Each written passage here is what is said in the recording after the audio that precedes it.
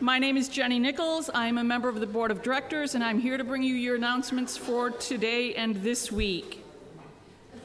So, first of all, the church would like to thank everybody who participated in the Pride events of last weekend. On Saturday afternoon, we had a wonderful worship service and potluck with plenty of spirit, and rainbow-themed food that was shared by all. Those green cupcakes were amazing. Then last Sunday, we were able to hand out over 1,000 Founders MCC bracelets that say "God thinks you're fabulous" and information cards on the parade route. We participated in the Interfaith Pride service before the parade started, and a big thanks to Peter Kirkpatrick, to Patrice Ford, and for all who attended and helped lead that service. Then last night, here at Founders in our theater downstairs, we hosted the Reverend Sheena Metal of LA Talk Radio for our first Saturday night spiritual worship event. This was a wonderful event, bringing together folks of different faith beliefs and backgrounds to be reminded of the power of love and knowing each other that we are enough, just as we are. Our plan is for Sheena to be here again in July, and maybe further on from that. So if you weren't able to be here on on last night, don't worry, there's more events coming with her. Coming up on Tuesday, June 18th at 6:15 in our upstairs conference room is our monthly Board of Directors meeting. It's a great way of hearing about all the stuff that's happening behind the scenes of this church, and each and every one of you are welcome to attend. Next Saturday, June 22nd, ICM is going to be hosting their 27th anniversary celebration.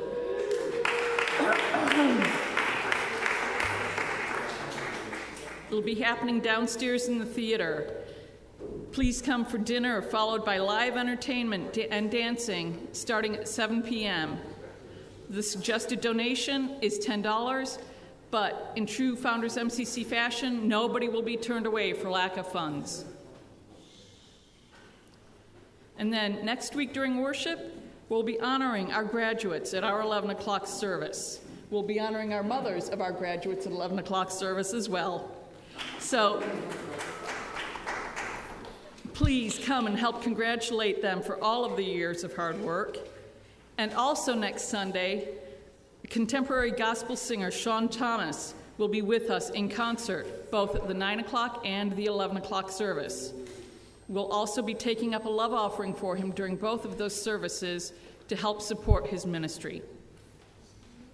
So last Saturday in his sermon, Reverend Keith mentioned that ABC News had been here at our campus interviewing our own Reverend Troy Perry as a part of their month-long Pride celebration.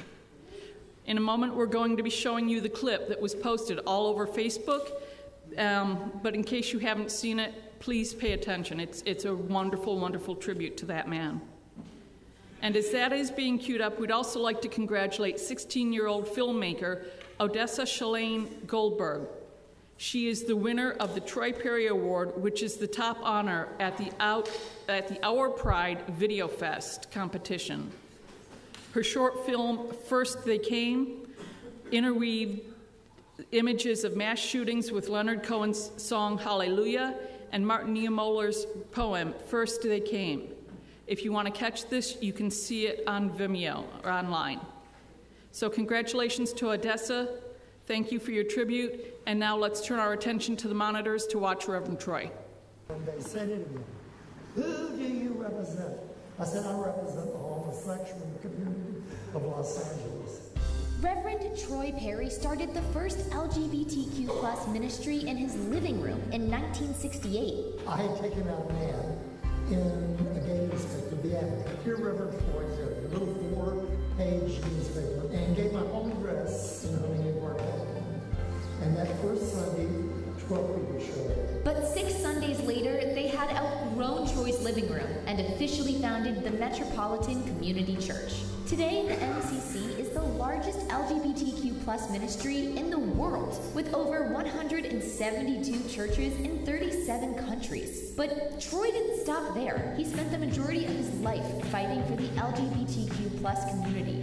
You are credited for being one of the founding members of the first Pride Parade ever. Yes, New York always says, for me to say we had the first gay pride, but we did. On the first anniversary of Stonewall, Troy had been encouraged to commemorate the riots by having a demonstration in LA. But he had a different idea. I said, this is Hollywood. I said, we've already held demonstrations. I said, we're going to hold a parade. The thing that was amazing to me when I turned the corner, there were thousands of people. And I've never seen more dark shades and caps full of faces in my life. But I don't care. They care. Troy has been recognized all over the world as a leader for the LGBTQ plus civil rights movement. This October, the robes he's worn and the documents he's cherished will be on display for the whole world to see at the Smithsonian Museum. But for now, you can find him on the corner of Prospect and Rodney, preaching to the Los Feliz neighborhood and continuing to fight for his community. We're going to win. The battle's not over. And when the battle's over, we shall work well.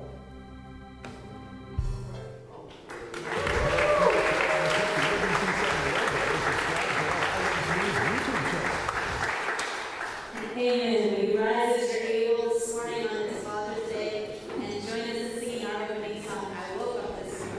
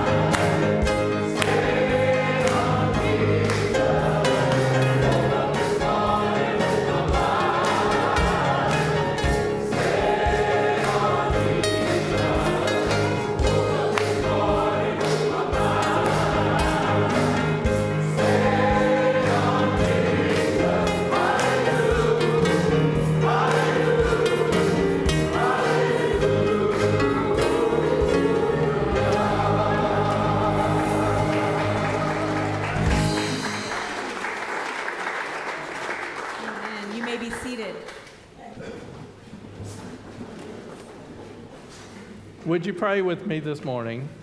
God, thank you for this time that we have to be in this place. And Lord, we send up our hallelujahs because you woke us up this morning and started us on our way. And here we have made it all the way here. And thank you, God, because when we come into this place and our spirits join with the spirits of those around us, it's a mighty big testimony. And it's like the day of Pentecost when your spirit blew through the room one more time and let people know you are alive and well. And thank you, God, because we know you are alive and well in this place today. We ask that you will bless in all that we do and say here today. Let it bring you glory and honor. And let us leave here refreshed and knowing that we have been in the presence of God Almighty. We ask in the name of Jesus our Christ and all that is holy. Amen. Amen. We are delighted to see you all here today. If it's your first time with us, I'm Reverend Keith Mazingo, and I certainly want to say a big welcome to you. In fact, if you're brand new with us today, for the first time, I'm going to wave at you. Would you just wave at me? I know there's several. See, there's several over there. There's one back there. There's one over here, and a couple back there in the back, and, well, we're just glad that you are here. If you are here with us for the first time, we hope that you will enjoy the worship service, and that if you don't have a church home, know that we are always looking to make you feel right at home. And you are here on a wonderful day today. We also want to say welcome to those folks who are joining us online. We always so much appreciate you checking in to let us know that you're here. So many people join us every single week online, and we just want to say thank you for joining us. We're delighted that you're here. And we also want to say we're glad to see all of you who are so faithful to be with us in worship today. And before I give you a moment to say welcome to each other, especially to those new folks around you, we have a special guest with us today, Reverend Dr. Joyce Turner Keller from Baton Rouge, Louisiana, who will be bringing the message for us soon.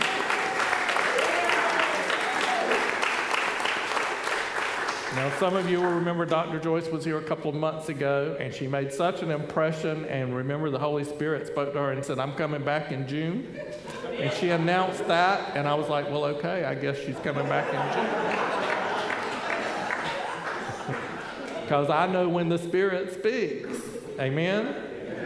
I also know when it's the real Spirit. So don't you get any funny ideas with some of your spirits out there. I'm just saying. Anyway, Dr. Joyce will be bringing she's doing a monologue today called Ain't I Free Yet, to celebrate Juneteenth. If you're not sure what Juneteenth is, well, check in your bulletins. There's a story there. And she's going to talk a little bit about where slavery came from and are we free yet today in our hearts. And so I won't say any more about that because I don't want to take away from anything that she's doing. But she is a dear friend of mine from Baton Rouge, Louisiana. When I was pastoring there, she would come over to Metropolitan Community Church and she would do these plays. Sometimes she would do like today and it would be a monologue. Other times she'd come in and have a group with her, and sometimes she'd pull people out of the congregation and say, you're going to be in this play and here's what you're going to do. And they would just follow her lead, and it was always amazing what would happen. She's been in documentaries. She has been a professor at Southern University in Baton Rouge, and she is a major advocate for the HIV/AIDS community as a heterosexual woman living with HIV and AIDS for many years, and being successful in life. Amen. Amen. And we appreciate her being here today.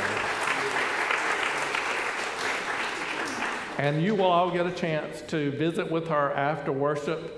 But for now, would you just take a few moments and have a time of passing of the peace or greeting one another and welcoming each other, especially those folks that are new with us. Make sure you get around to them and make them welcome.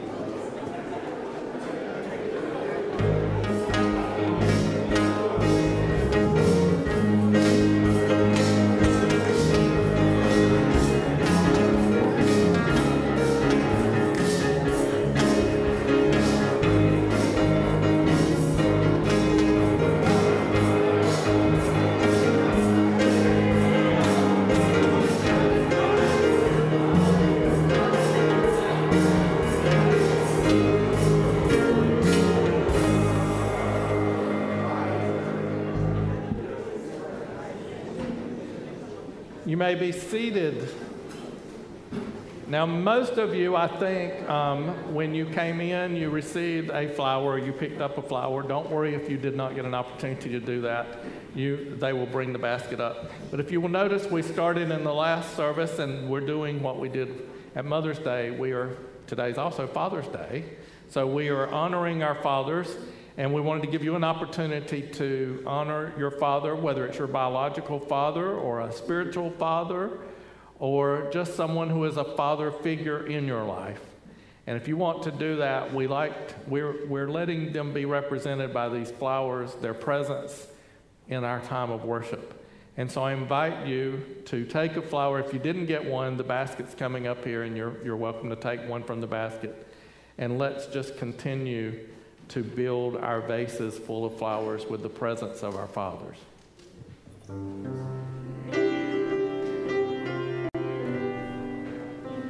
Yes.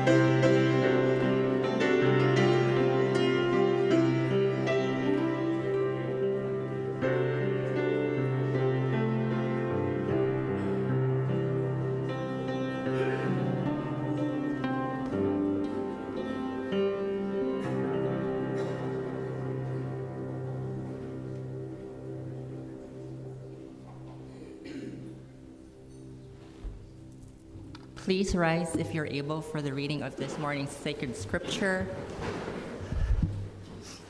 This morning's reading is taken from the Holy Gospel according to St. John, chapter 8, verse 32, taken from the New King James Bible. And you shall know the truth, and the truth shall set you free. Hear what the Spirit says today. Thanks be to God. Amen.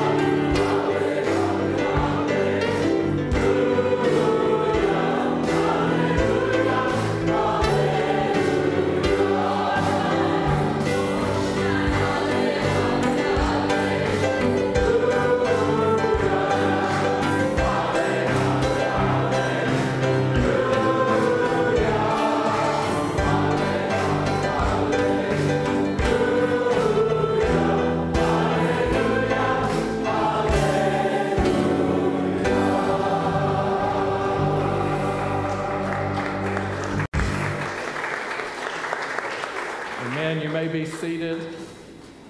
And would you please give a warm Los Angeles welcome to Dr. Joyce Turner Kelly.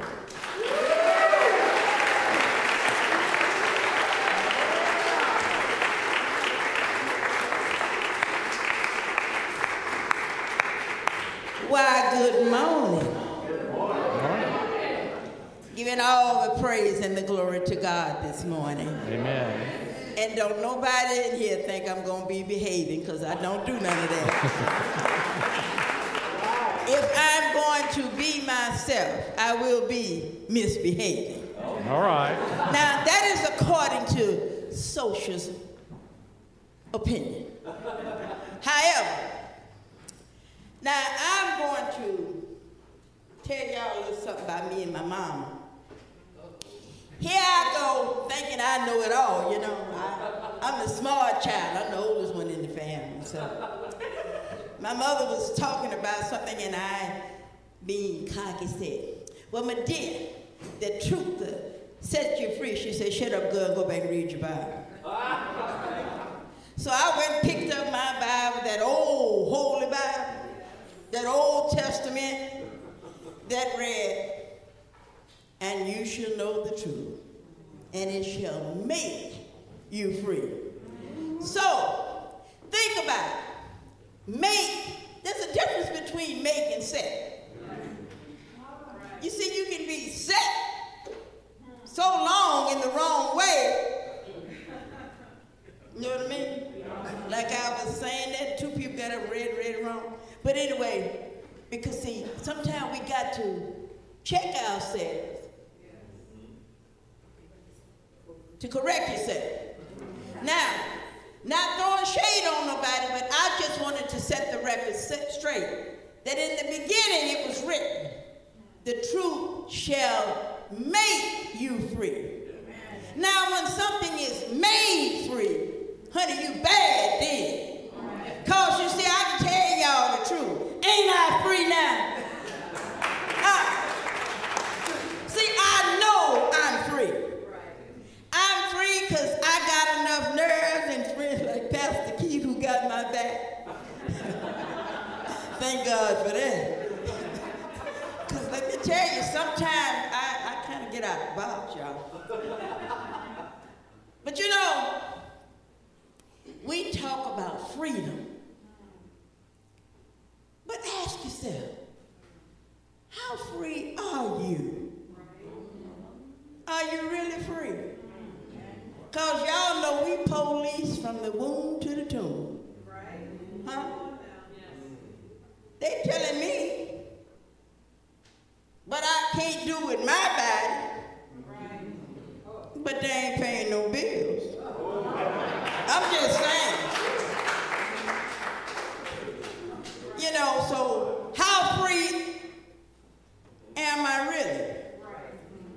When they tell me that I got to love a black man when a white man might have his eyes on me, you know, I'm just saying. You know. So what color got to do with it? But you know, and you know, I gotta ask you, well, am I really free? Am I really free?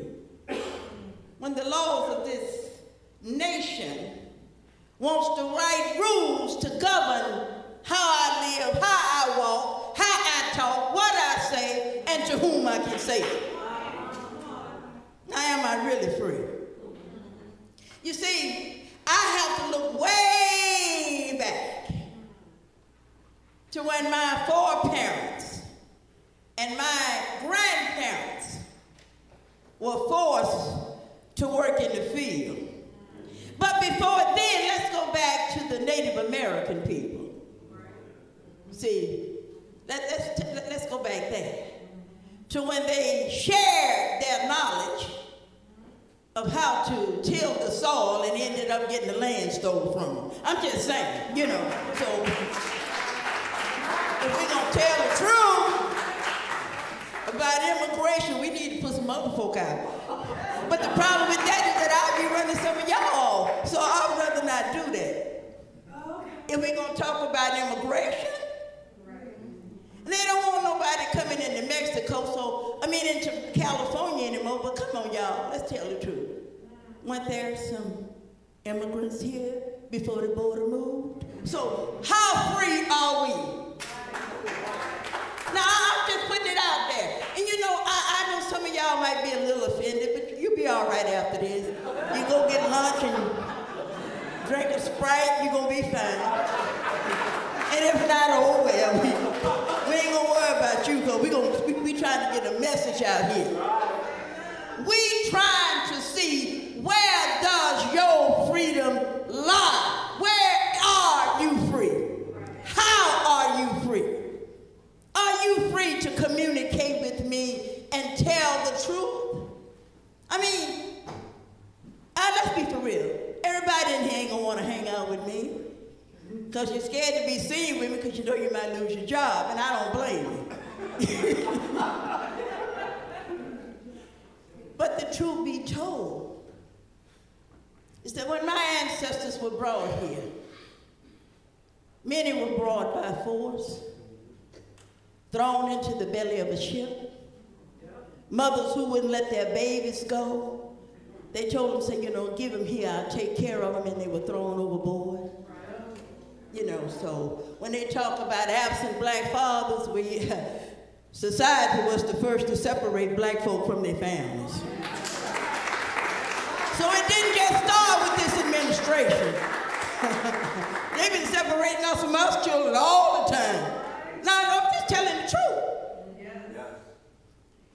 But it's an outrage now. Because now we see people putting babies in cages, families in cages, separating mothers from their children. But look at your prison system. They've been doing that all the time. Huh? So how free are we? How free are we? How free are you? When you can't say what you need to say on your job for fear of reprisal. When you can't live out who you are because somebody's going to judge you because you're not a heterosexual person. How free are you when you speak your truth about what you are, how you are, who you choose to live, and why you want to love? Why should I be penalized for loving you? Who am I to judge? And why would we elect folk to go into a room, and I'm going to put it out there, a bunch of white men with no womb telling me what I can do with mine? Now, how free am I if I choose to get pregnant, and I say choose, then I might decide me and him didn't work out and I want to do something else. Now, whether I believe that or not, it's nobody's business. But society has decided to force me to give birth to a baby that they ain't gonna offer no health care for, and ain't gonna feed, but gonna lock me up if I can't take care of it. Am I really free? Let's talk about not offering health care. They ain't offering no child care for me to take care of it. Well, I want to go out and try to work to better myself. And then I'm not making a living wage, so how dare I make $1 above the SNAP benefit application? Then I lose my SNAP, lose my job, I lose housing. So how free are we in here, you all? I mean, are you really free? And so I ask myself, ain't I free now? I ask myself that every day, am I really free? Now I know I'm free to love you. I'm free to communicate with you. I'm free to embrace you. I am free to associate with you. I am free to pray with you. I am free to cry with you. And I am free to rise with you.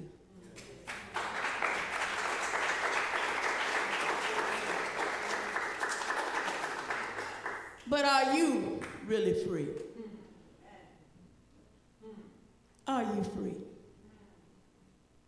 Are you free to be treated, a demand that you be treated with dignity, with respect, with acceptance? Are you really free?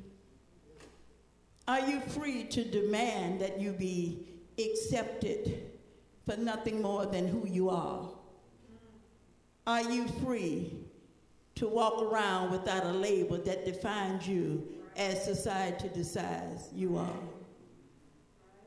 You see, my question to you today is, how free are you? And as I pray every morning, I ask myself, ain't I free now? I mean, you know, one person, one vote. But for the Electoral College. So when are we going to be free enough to rise up above the bigotry that we don't call out, that we need to call out? How long are we going to tolerate a Congress and a Senate filled with bigotry? How long are we going to be enslaved to that kind of thing? How long? Don't complain if you ain't doing nothing about it. I can't do nothing but what I'm doing now, telling it like it is. And my mother said, and the truth shall make you free. I'm free because I live my truth. I'm not ashamed in hiding behind doors, thinking this and not being able to speak it. I don't care who don't like it. It's tough. Swallow it or spit it out. It's all right. It's on you. But if the truth is going to make you free, know it. Don't tell me you ain't your forefather. Yes, you are. If you're thinking it and doing it, you have not evolved. You're perpetrating slavery. And you're lying to yourself, pretending that you care about me. No, you don't. I know it's getting a little deep. And some of y'all sitting there thinking, well, I ain't come to church to hear nothing about politics, so you could have stayed at home. I'm going to have to go there like, didn't nobody tell you about me? I'm just saying. You see, there was a time when the shackles were here. And the shackles were here. And the shackles were here. Now shackles are here.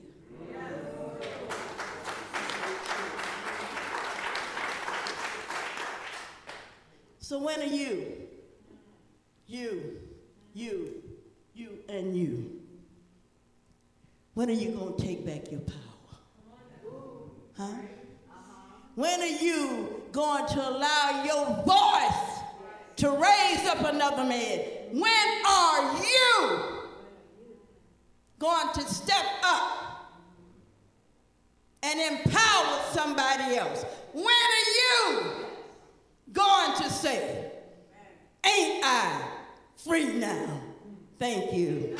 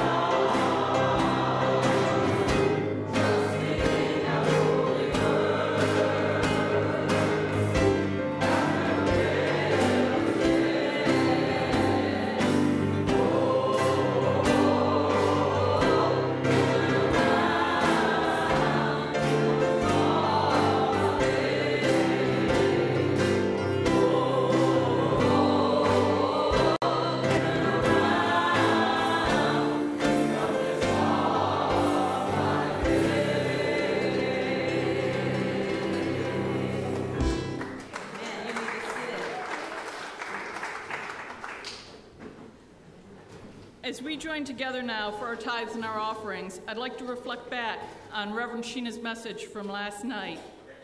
She reminded those of us that were present that each of us are enough. Folks, we are enough. How we worship, how we celebrate our God is enough. It's enough to sustain us. It's enough to bring light, love, and ministry to this church and this community.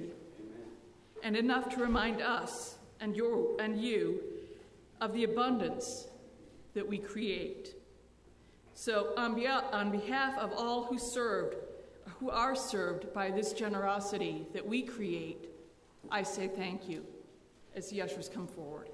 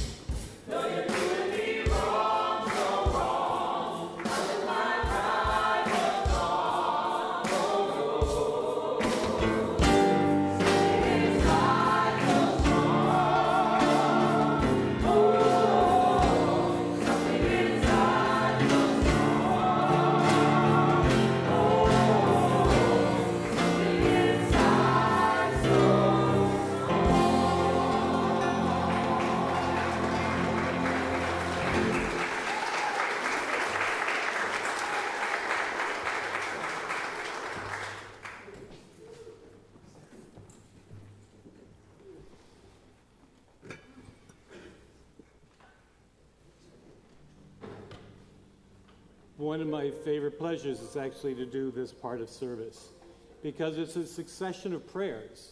And we pray for ourselves, we pray for each other, we pray for our work. So now I ask you, if you would, to place your attitude, your spirit with an attitude of prayer. Loving God, thank you for these gifts that have been offered up to you. Not only the gifts that are before the altar right now, but also the gifts of time and talent, the gifts of prayer. We ask that you would manifest these to better equip this church to meet your needs, that we offer that which you have asked us to do that we would offer faith, hope, but most of all, love. And it's in the name of that love I pray, in Jesus I lift up. Amen.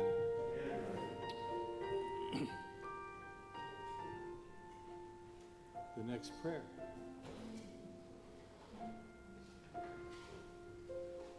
Loving God, bring us into our moment right now.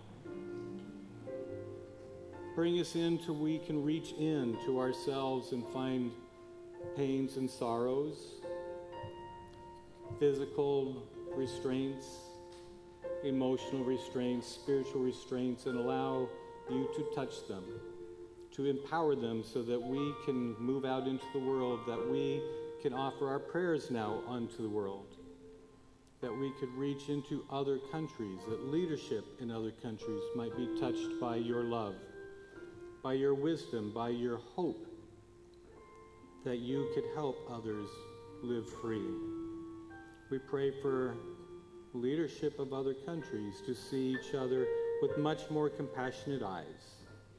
We pray for your wisdom in politics, that your hand would start to be surrendered more, that your mercy and grace would be lived out unto the world that you have entrusted us to care for. We pray for those here in Los Angeles, our homeless population, that the people we pass on the street would, if nothing else, feel our presence, that we would lift them up, and when we can, that we offer them what we can give, because they offer us so much. So God, please bring our resources, the resources you have given to us, the resource of hope and love, in action, not just in prayer. Amen. Amen. Communion is that time where we come together. But for us to come together and offer ourselves to commune, we have to first offer to ourselves, commune with ourselves, be with ourselves. Because if we haven't loved ourselves, how can we love others as we've been asked to do? So I'm always remembered of Jesus sitting in the upper room with people that weren't his friends, they were his disciples. Friends typically cheer us on a lot. They don't whine about everything you ask to do. They don't have to poke you to trust you. So he had students with him. And students, he wasn't like up on a marker teaching, but students that he was modeling. He was modeling what it was to be a faithful person, a person who needed prayer, a person who needed love, a person who needed help, but a person who led. So he was with these whining students that didn't believe him but needed him to constantly be in their face. And he lifted up the bread and he said, remember this, because whenever you eat of this, I want you to remember me, not just as your teacher, but in the lessons that I've given to you. Because he was equipping them. He was equipping them for the future so that they could lead. I don't think when he lifted up the cup, he meant remember me as the person. Remember my lessons. If you remember me, that's grace and mercy and one to celebrate. But remember my lessons as he lifted up the cup.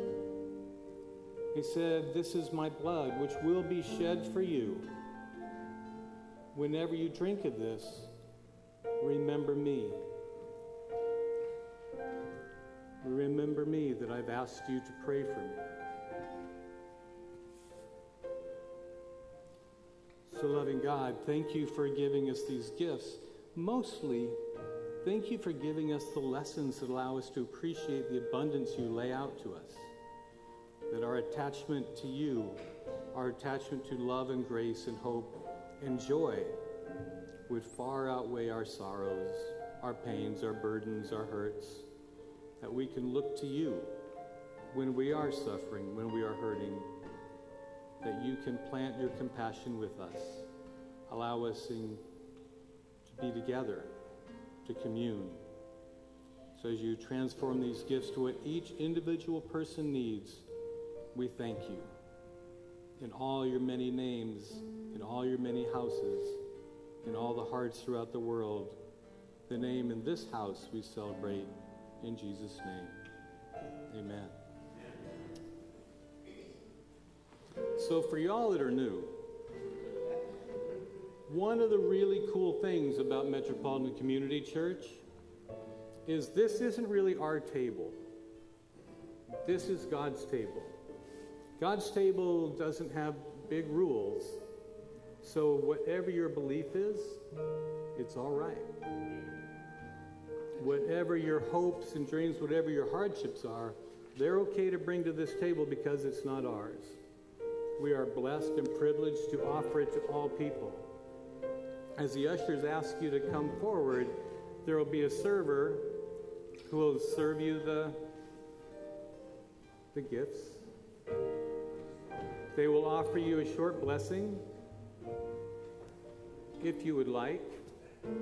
If you don't want a short blessing, but you still want to do it on your own, privately, there will be a station over here. But we invite you to come forward exactly as you are, with all the joys and sadness, all the anger, all the celebration, all the good things that this day brings. So come forward at the instructions of the ushers. That's the only rule.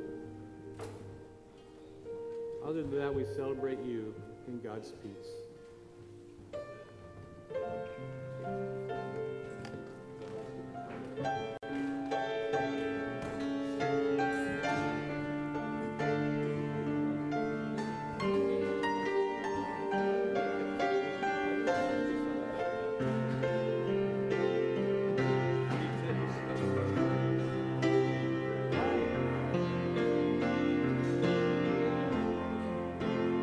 Holy Spirit.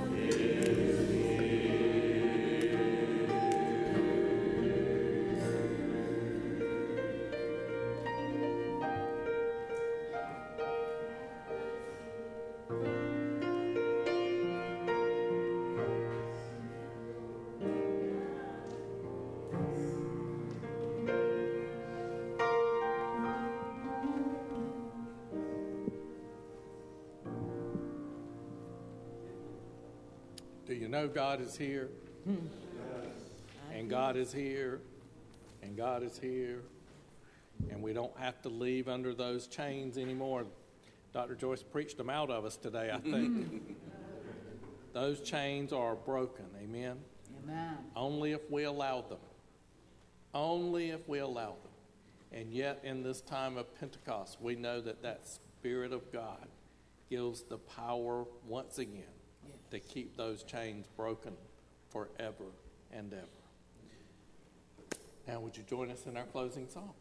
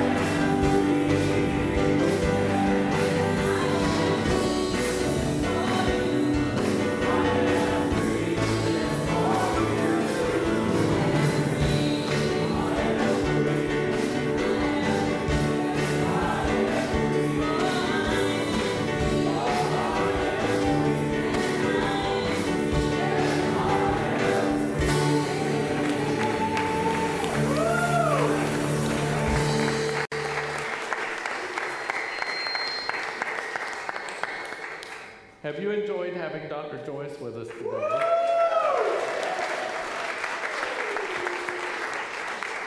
Well, you can all get a chance to visit with her, but we're going to rush her down the steps as soon as I start praying the benediction, or down the elevator. Downstairs, because we're having lunch. You came on a wonderful day. I'll stay up here and greet those folks that are here as you go down. Woo, can you turn me down just a little bit? Thank you. Whistling back at me. Can hardly hear myself. Okay, so our Azania group here at the church is having lunch. They prepared a wonderful meal downstairs today, not in the courtyard today, downstairs in the fellowship area. There are tables and chairs and flowers and all sorts of things set up. There is a $10 suggested donation, but do not, if you don't have the money, don't let that be an issue. There will be plenty of food, and we'll have a good time of fun and fellowship together. And so we just want to have you come and stay and just have a good time. We've been having more and more times of eating together, and we've been having a blast. I'm going to just tell you, last time nobody wanted to leave. And I don't blame them. I didn't want to leave either. It was all so good. Anyway, so I'm going to pray over our benediction and pray over the food. And then if you want to greet Dr. Joyce, greet her downstairs in the fellowship hall, would you? God, thank you for this time we've had together. Thank you for bringing us a word today that challenges us, that challenges all of us, no matter our skin color, no matter our sexual orientation, no matter our gender, no matter our differences, no matter our sameness. A challenge that we don't allow those old tapes to come back and keep us in chains anymore. Those chains that held us, that may have held our forebears, as Dr. Joyce said, may have held them physically, but we know really still hold people sometimes today, spiritually, emotionally, mentally. So we ask for your freedom today and help us to walk in that freedom that you have given us. Help us to go out and live victorious lives and know, God, that you are with us every step of the way. We thank you for bringing Dr. Joyce to us. And we ask that you keep your hand on her ministry, bring her back again soon. And God, continue to open the doors that need to be opened for her ministry as well, as we send our love and support from here. And for that, we give you praise and glory. Amen. Amen. And shake hands and be friendly.